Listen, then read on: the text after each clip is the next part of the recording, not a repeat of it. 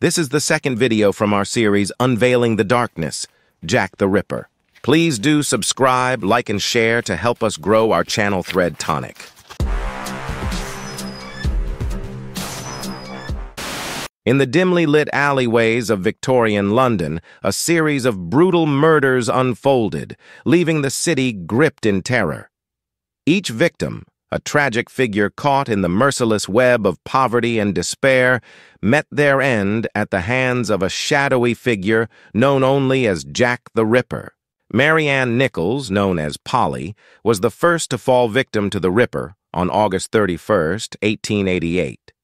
Born into hardship, Polly's life was a testament to the unforgiving nature of Victorian society. Destitute and desperate, she sought refuge in the doss houses of Whitechapel, her spirit worn thin by the relentless struggle for survival. Her lifeless body was discovered in Bucks Row, her throat slashed with savage brutality, marking the beginning of the Ripper's reign of terror. Annie Chapman met a similar fate just a week later on September 8, 1888. Her life had been marred by hardship and adversity, shattered dreams lingering in the background of her daily fight for survival. Her mutilated body was found in Hanbury Street, a grim indicator of the danger lurking in the shadows. Elizabeth Stride and Catherine Eddowes were murdered on the same night, September 30th, 1888, a gruesome double event that heightened the public's fear and fascination. Stride's body was discovered in Dutfield's yard, her throat cut, but with fewer mutilations than the previous victims. Eddowes was found in Mitre Square, savagely mutilated, in a manner that suggested a deepening malice or frenzy from the assailant. The last canonical victim, Mary Jane Kelly, was murdered on November 9, 1888. Her case was particularly horrifying. Her body was found in her room at Miller's Court, mutilated beyond recognition, a grim tableau that marked a horrifying climax to the sequence of killings.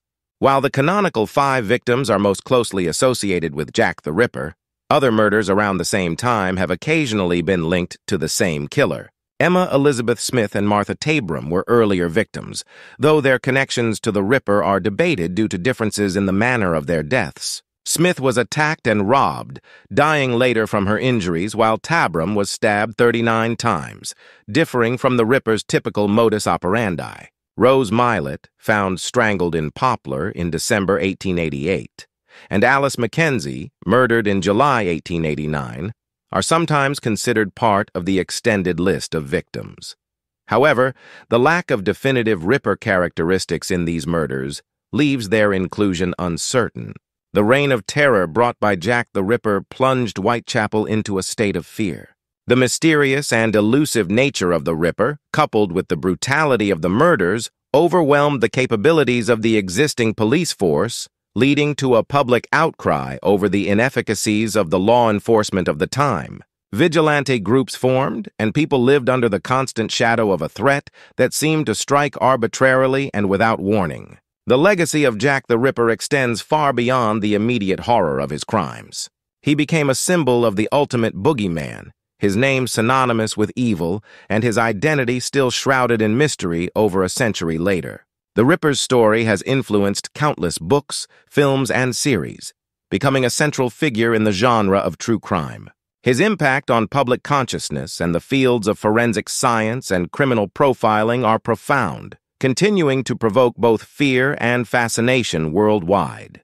More importantly, the Ripper murders highlighted the grim realities of life for the impoverished in Victorian London, where the socio-economic conditions made women particularly vulnerable to such attacks. It spurred changes in policing and public awareness, though the safety and social reforms that would truly protect such vulnerable populations were still many years away. While the true identity of Jack the Ripper may never be known, the stories of his victims and the terror he instilled remain a dark testament to the fragility and inherent danger of life in the shadows of society.